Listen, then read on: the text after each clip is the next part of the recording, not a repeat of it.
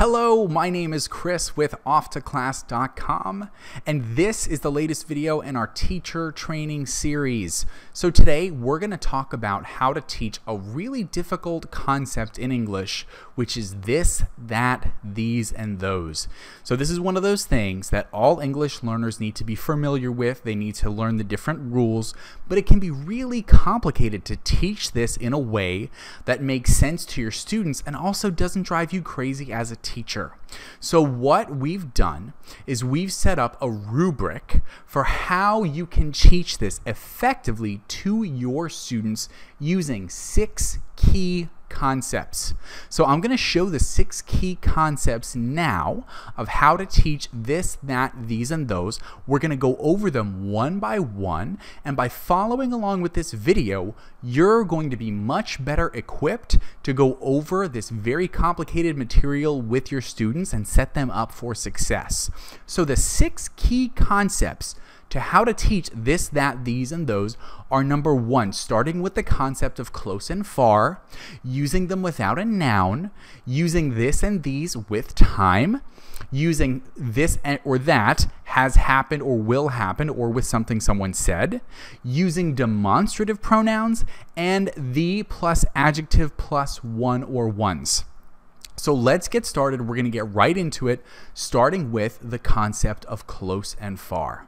So I'm going to show a slide, and this is the basic summary that you need to start with your students. So we're looking at type of noun, and we're looking at here and there. So when something is here, it's close. When something is there, it's far. And you've got to keep in mind that these things can depend on the student's perspective. So whether something is close or far depends on what the frame of reference is. But in general, we've got these 2 stick figures that we use that when something is here, it's close, we use this and these, and that when something is there, it's far, and we're going to use that and those. And we've got some example sentences here on the slide. You can use this or something similar with your students.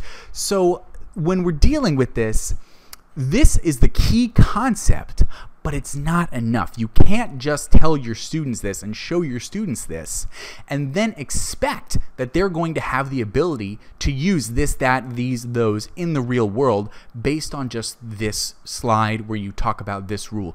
They need to practice, and the practice ideally should be by using something simple and then getting progressively more complex. So what you need to do after you show them this, the ideal next thing would be to show your students sentences with the this or that or these or those word missing.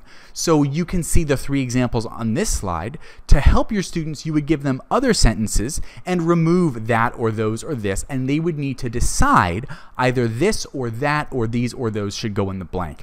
The way that you can help students gain confidence is by starting with simple things and moving to more complex. So once they master that this, then these are for here and close things, and that and those are for there and far things, then you can start introducing complete sentences where only that word is missing.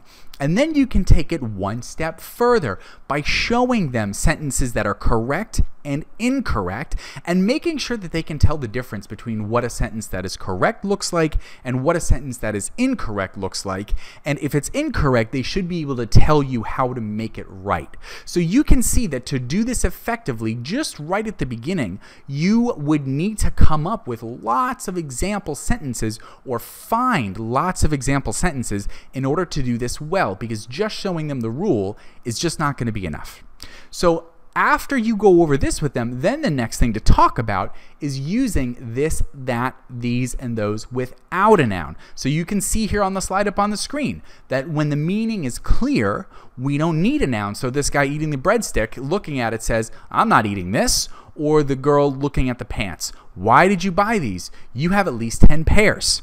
So by having students form questions, is this your blank? Is that your, have them make their own sentences, because making their own sentences, once they gain confidence using the words, that's what's going to help them to actually be able to produce this language in the real world.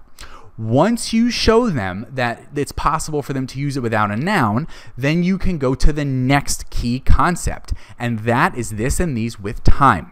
So this and these, we can use them for periods of time around now. And you can see that I've got 3 examples here up on the slide. I will be home late this evening. These days he only wants to eat meat. Georgina starts college this year. So once you show them the kind of basics of near and far, then you've got to kind of expand it, because this, that, these, and those get used with a lot of other things. And one of the most common uses is using this and these with time. So right now, we've introduced 3 concepts. 1, we've introduced the concept of close and far. 2, without a noun. And 3, with time. By this time, when you go over this with your students, this is about the time that usually students' heads are going to start to spin. It's a lot of material, especially if you're trying to do it in a condensed amount of time. So the ideal next step is to take all 3 of these concepts and allow them to practice, allow them to use the language, give them different kinds of questions, whether it's true, false, or fill in the blank. Allow your students a chance to really understand these 3 key concepts before you move on. And the reason is because number 4, the 4th key concept we're going to cover, is more complex. So we talk about using that for something that has happened, or something that will happen, or for what somebody has just said. So that's a lot of words, but we can break that down by showing examples. I forgot to meet you yesterday. Sorry about that. That was a terrible film.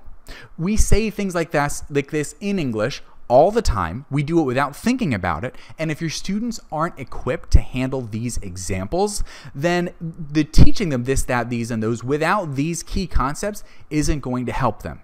So for what someone has just said, Sally has a baby girl. I didn't know that. That's wonderful.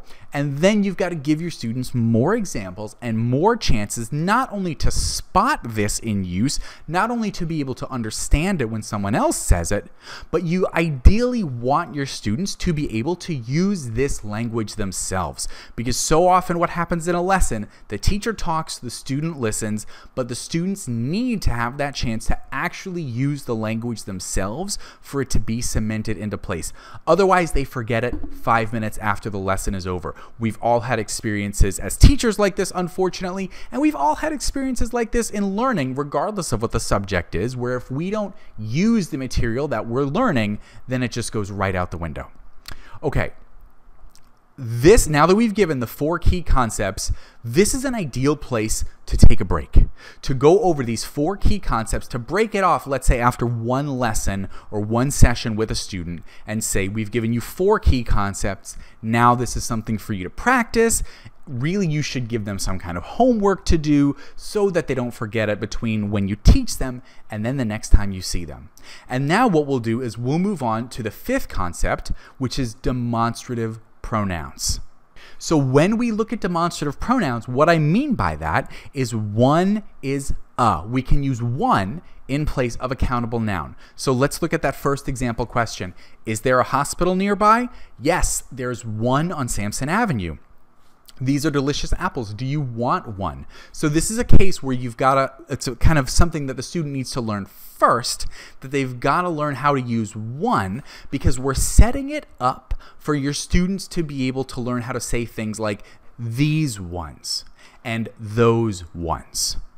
All right, now let's move on to key concept number 6, using the plus adjective plus one or ones. And this is another complicated one, so I've broken it down on this slide where we can see some examples. Let's look at A. I'd like to try on a jacket. Which one? The green one. Where are my shoes? Which ones? The black ones. Do you like these shoes? Not really. I prefer the other ones. So we want students to learn not only how to recognize, but to use the plus adjective plus ones. Now, once your students see this slide, it's going to be simple enough, but then you want to give them the chance to practice it themselves. And what better way to do that than by setting them up with sample sentences with something to replace? Tony likes the blue shoes, but he doesn't like the green shoes. Here's a great place for your students to practice by saying the green ones, the black ones, the leather ones, the traditional ones. By drilling this with your students a few times, you're going to give them the confidence they need to be able to say, oh, wow, I know how to use this and I can do it in the real world, not just when I'm sitting here with my teacher, because that's really the goal, that you want your students to be able to do this in the real world, whether it's at work, whether it's at school, in whatever situation. You want the things that you teach them for them to feel good enough that they can actually use it. So we've gone over 6 key concepts. At this point, it's helpful to kind of summarize everything with your students. So here I'm showing a summary slide that shows singular examples and plural examples of one plus noun, this one, that one, the adjective plus one or ones. And if you show your student this too soon, or you try to do this with your student too soon, before going through all of the key concepts one by one, it's going to make for a frustrating experience. So for you to be able to teach these things effectively, go one by one through each of the 6 key concepts and make sure that with each one, you're giving your students structured practice where you're supporting them a lot. And then with each one, you want to give your student practice where they're able to actually use the constructions on their own, because that's really going to determine whether they really learn the material or whether they just spit back at you what you've just taught them and then they forget it later. So if you want to teach this with your students, basically you've got 2 choices. Number one, you could spend a lot of time designing your own lesson plans where you have to come up with lots of examples and exercises for your students to do on your own.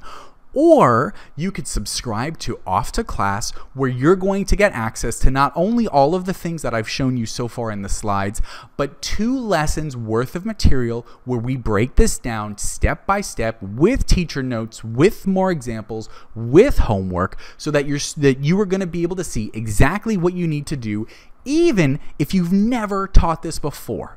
If you haven't yet, go to offtoclass.com and sign up for a free trial, and be sure to click the circle to subscribe to our YouTube channel, because we're going to be releasing lots of teacher training videos like this where we're going to get into some great detail showing you how to teach your students key important concepts in English. So be sure to check out our other videos, and we'll see you for the next one.